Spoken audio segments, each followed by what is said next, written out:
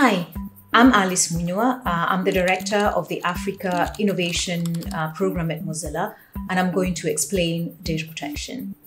So data is any kind of distinctive piece of information which can be stored and which can be read, processed, or understood by a human or a machine.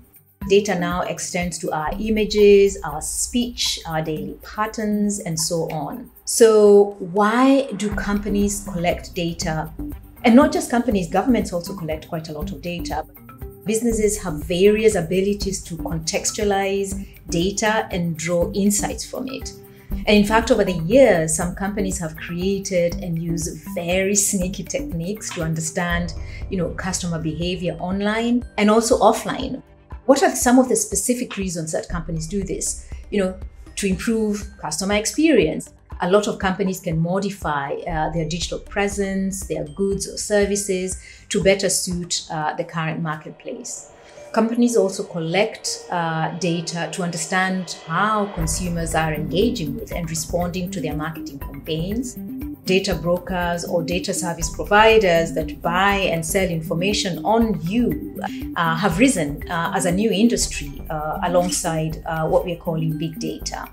Your location, your activity, your preferences, your demographics is collected on a daily basis.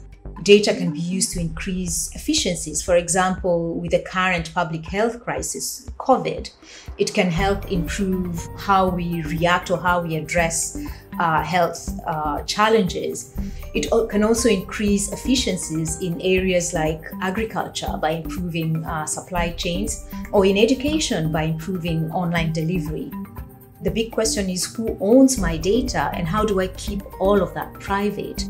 To go back to the COVID crisis, with the contact tracing apps that most governments were insisting that you download on your phones, what is to stop states and companies from using this information? In Kenya, my country, they were requesting that everybody residing in Kenya provide their DNA sample, earlobe geometry, iris scan, your GPS, your fingerprint for a biometric digital ID system.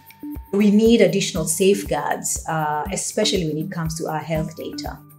If you recall, back in 2017, there was a global scandal surrounding the British company Cambridge Analytica, and that kind of served as a wake-up call for much stronger data protection.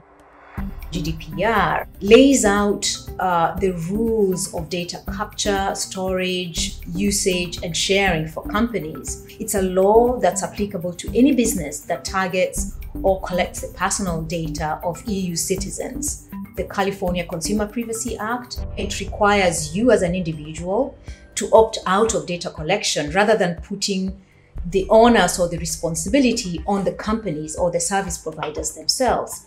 The African Union has a convention on cybercrime and personal data protection called the Malabo Convention to protect users in the Africa region. And out of the 55 African countries, more than half have adopted some form of regulation. The protection of personal information is really fundamental to non-discrimination, to human dignity, to the freedoms that we enjoy, the freedom of speech, freedom of movement, freedom of association, freedom of trade.